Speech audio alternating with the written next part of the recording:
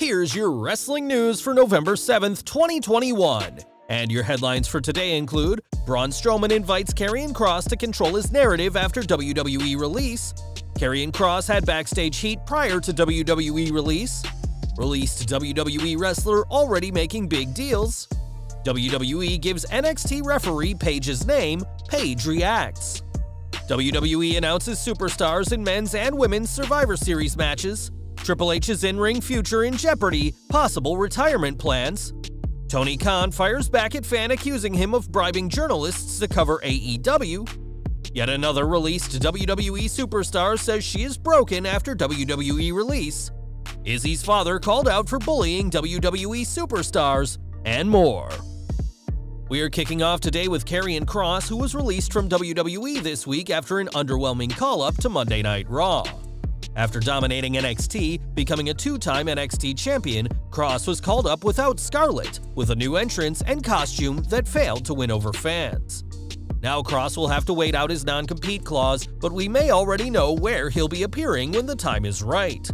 On Instagram, Braun Strowman used Kross's TikTok catchphrase and invited the former NXT champion to a future Free the Narrative event.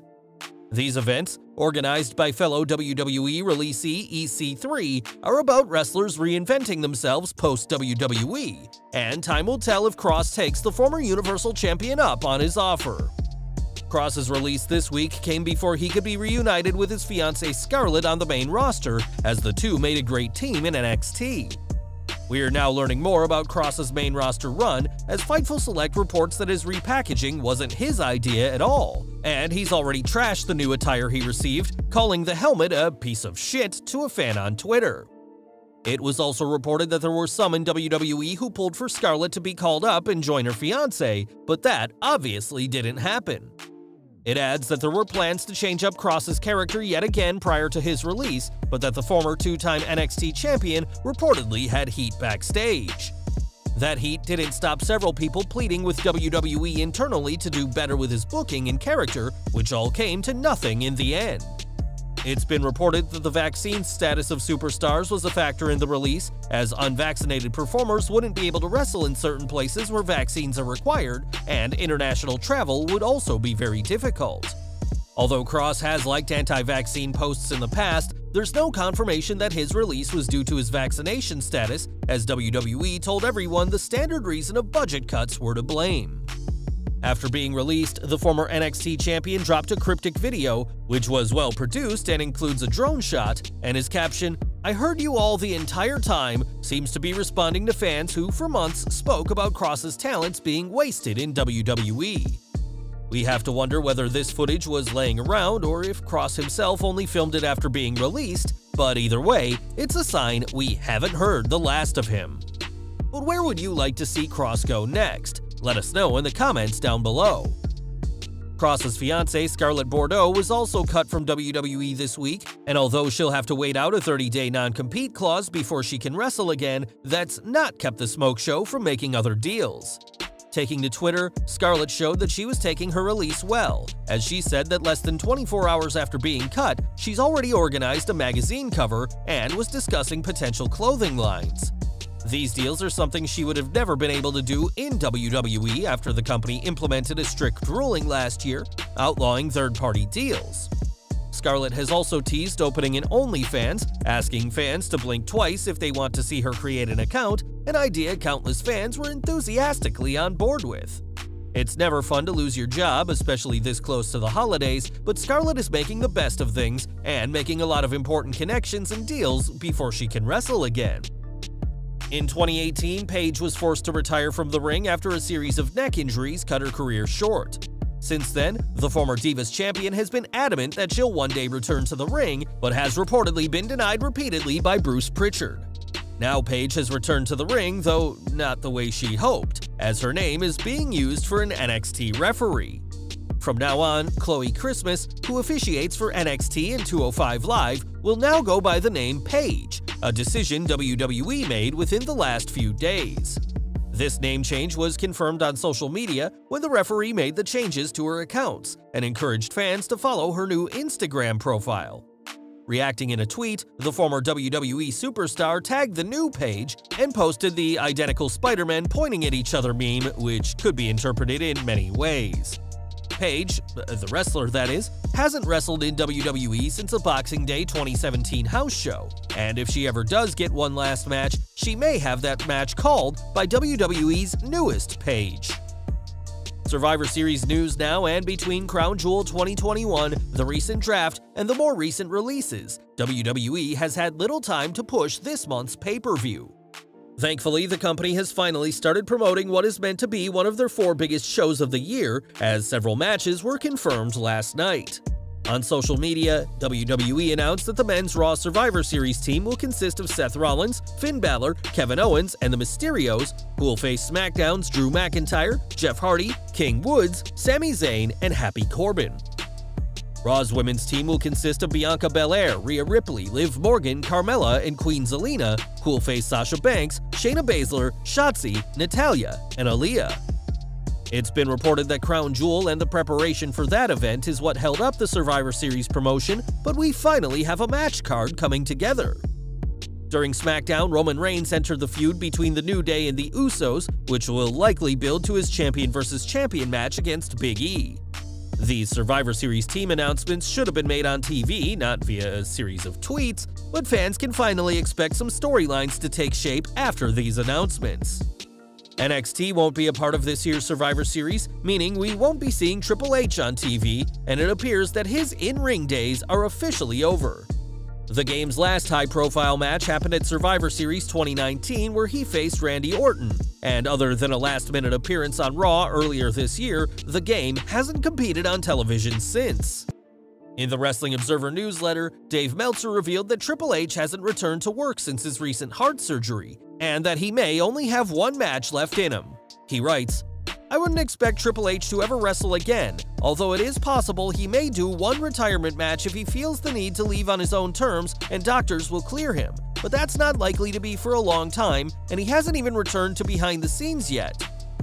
Out of all his legendary rivals, the only 2 options still available to wrestle the game in his last match are John Cena and Randy Orton. But with Cena's star in Hollywood rising, movie producers will be more hesitant for him to compete and risk getting injured. There's always the chance that the game's last opponent is someone he's never faced before, but whoever Triple H picks, we're sure that the 14-time WWE World Champion will rightly receive a huge send-off. AEW news, as the company has done a lot in the near 3 years since it was founded and earned themselves rave reviews by fans. Even the media has got on board with the all-elite company, but one fan thinks it's Tony Khan's money that's doing the talking, not his product. On Twitter, one fan blasted Khan as a, quote, "embarrassing human being," and claimed that the AEW president had been bribing journalists to write articles about AEW being a competitor to WWE. This person's alleged proof is that articles from The Washington Post, Variety, Forbes, Business Insider, and others all have similar content, but Khan didn't take this accusation lying down, as he responded, "You've totally busted me, Andrew09123. Clearly, I must have paid off Washington Post, Variety, Business Insider, plus Forbes to talk about how AEW is a great wrestling company bringing competition to the wrestling business. Or maybe they all saw what's happening and saw a good story?" Between the past year and now having to work without Jon Moxley, AEW has had to overcome several obstacles on the road to success, all without Khan having to pay off those in the media. Back to WWE, as Frankie Monet was cut from her contract this week, less than a year after signing with the company. Now she's broken her silence on her release, and in a statement thanked WWE for allowing her to live her dream. With that said, Monet added that her run was more than disappointing, saying she's confused, hurt, sad, and mad at what has happened, and is leaving WWE a little broken. Thanking Shawn Michaels and Triple H for their guidance in NXT, Monet concluded that she knows she's a very, very good pro wrestler, and is ready to make magic in the next chapter of her life.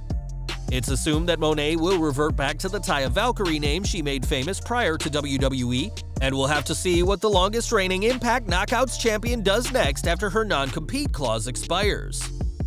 In the early days of NXT, few names were more beloved than Izzy, the Bayley superfan who cheered for the hugger, but her parents are far more critical. When MSK were critical of a spot at a 2019 indie event where Izzy took a chokeslam, her parents orchestrated a hate group against the pair, despite them being baby faces. Now, Lindsay Dorado has felt the wrath of Izzy's father, Cody Salagi, as after being released this week, the latter sarcastically wished Dorado luck in his future endeavors. Salagi quickly deleted the tweet, but not fast enough, as Dorado screenshotted the comment and gave a time and place for them to meet and talk. Chelsea Green, another 2021 WWE release, replied, saying that Salagi has a history of bullying wrestlers from afar and claimed Cody has taught his family to do the same. Dorado then added that he bought a ticket and a parking pass for Salagi, giving the father no excuse not to meet the former superstar face-to-face. Unsurprisingly, Salagi didn't show and instead issued an apology, calling it a rude, off-the-cuff remark to a talented performer. Salagi promptly deactivated his Twitter account, and after reportedly years of trashing wrestlers, Izzy's father finally knows what it's like when someone stands up to him. We've got some sad news now, as legendary wrestler Angelo Mosca has died, aged 84. This was confirmed by his wife Helen, who said that Mosca died after a lengthy battle with Alzheimer's, and called him a loving husband, father, grandfather, and great-grandfather.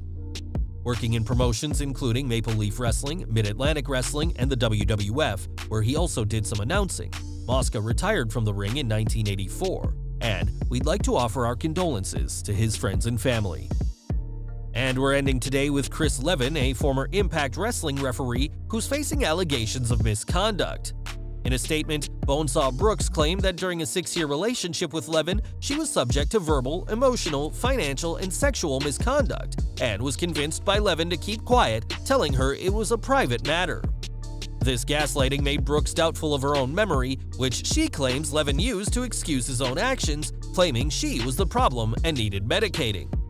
Brooks claims that when she tried to leave, Levin would block the exit and feared that him shouting would make others believe she was attacking him.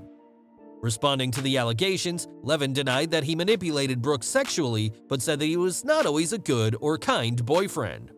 Levin left Impact in December 2020 and now officiates on the indie scene, and it's for the best that the two are away from each other now.